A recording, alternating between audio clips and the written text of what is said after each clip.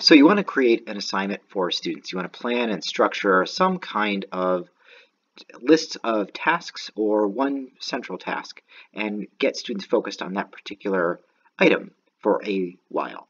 What you're going to want to do is go into this hamburger in the upper left corner, click it, and then specifically you want to go down to Get Creative. And this is really kind of the only place where you can do this in PebblePad, so you need to make sure that you choose Get Creative and then scroll all the way down. Now, one of the things I want to point out about these boxes versus the circles. The boxes are what are called assets, and the circles that are hollow are what are called resources. Resources are typically sort of like templates, and they are plans or structures that you might pre-design for students. Assets are kind of what has been produced from those templates. So really, assets are the kinds of things that you can load into a portfolio and so forth. But these resources or templates are the items that you are going to sort of design for students. So what you could do is, now I'm going to put out a little bit, say a few things about the difference between a workbook and a template. Workbooks are great for when you have an assignment with various sections, with several sections. So it's a workbook, and a workbook will always contain worksheets. And worksheets are individual tasks. And let's see, should I do workbook or template first? And you know what, I'm going to do template first because it's a little bit simpler. A template is kind of like a standalone assignment. And so I'll go for create a template here. And notice you can modify the banner here. This is kind of what it will all look like. And notice you can add content. Now this is going to be different from when we were creating a portfolio in the previous video. Now when we add content, look at all of the options that appear. So these are the popular options, right? So these might be the most obvious if you want to create some kind of assignment where there's multiple places where they input text, or where you could even create like a multiple choice item, like a radio. Radio means there are several choice. One, choice two, and next choice. So this is for the add radio button. So a radio button basically is a selector. Oh, label. Label for. Oh, this is another button. All right, next button. Okay, and so on and so forth. Okay, there is, and then you can label the radio. This is a radio question. Radio basically means there is going to be, it's like a multiple choice, right? And they have to choose one of them. As opposed to, say, a checkbox where they could choose multiple. And click all that apply and so forth. All right. Anyway, play around with this and add whatever you want, and you'll see radio box, radio checkbox, and so forth. Draw down. So this is just a list of options. Option 1, option 2, etc. And there's options. All right. All right. Great. So you'll see that. And okay, let me just maybe, so yeah, again, these are the popular ones. You can date picker, or you can have somebody choose it. Now notice there's also hints. You could add little clues, add anything you want, image, video, audio, and so forth. Even an embedded hint, right? Horizontal line. You can stylize it however you wish. Ratings, you can have them choose things, right? Likert, numeric stuff, tables, right? Everything is here. Pretty much anything you might want to add to an assignment that students complete. Here's a rubric table, capabilities.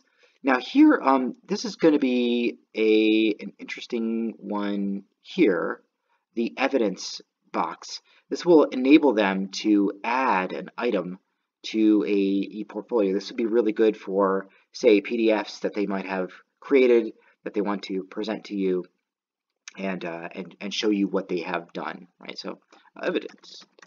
Okay, now I'll save this. Now, all right. If you have created a template, if you're creating a template and you go to save it, right, then I'm going to click save. It's going to ask you what kind of template it is. Now, let me just say, it doesn't really matter which one you choose, right? There's this drop-down menu, plan, experience, reflection. It could be, you know, just kind of really for if it makes more sense to call this an experience, or if this is a reflection paper, call it a reflection paper. If it has to do with talent, where you are basically kind of describing different kinds of skills you developed or something. Or if you want to call it a worksheet, which again is one of those items that goes well inside a workbook, or feedback and so forth. You call it whatever you want. I'm going to call this feedback just for kicks. And then a title, obviously, feedback template. All right, confirm. There we go, it's saving. All right, so now if you want to, oh yeah, you could try the template.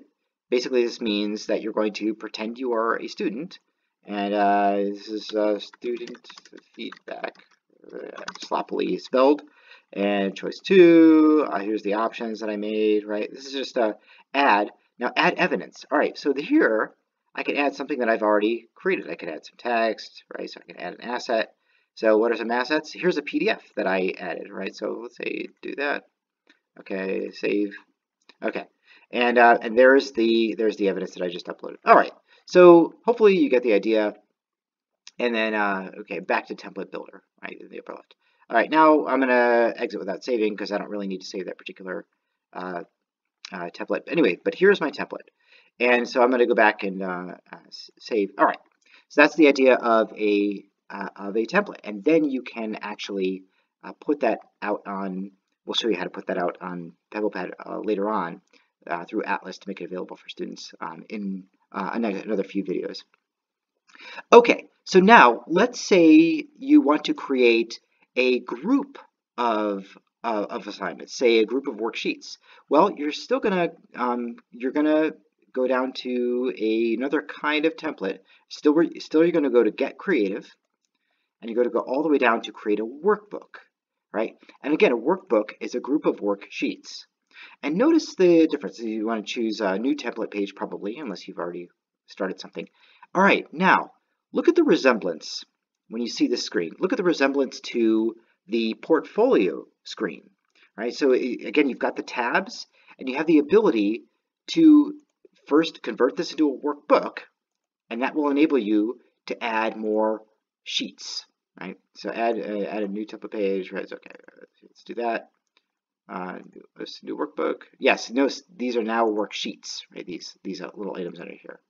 And remember the way you rename them.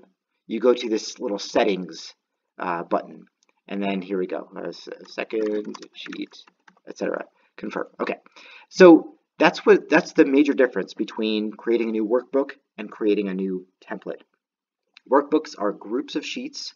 And a template is kind of like a standalone, say it could be a reflection paper or whatever you want to make. All right, but also notice here it's similar. It's really the same as in a template. You can add content, and look, the options are all the same, right? So you can add capabilities, evidence, rubric, and so forth. Right? So in a nutshell, you're going to want to create a workbook if there's going to be multiple different kinds of sheets that you do that kind of go together. Let's say there are going to be 5 different reflection papers that you want students to you're going to set up for students that will all be part of, say, a little workbook, right? 5 reflections. You might want to create a workbook and then have each one of those sheets be a different kind of reflection assignment with whatever kinds of prompts you wish to add to that, right? But if you want to create an assignment that is sort of like a standalone item, then definitely go to create a template. Once again, I'll show you there again. Go to creative, scroll all the way down, either create a workbook or create a template. All right, I hope that was really helpful in terms of you getting acquainted with the idea of creating what will become assignments for students, either as a template or a workbook containing worksheets. And yeah, this has been very helpful. And keep enjoying PebblePad. Again, play around with it. You can't break it. Just enjoy and dabble and be creative. Thanks.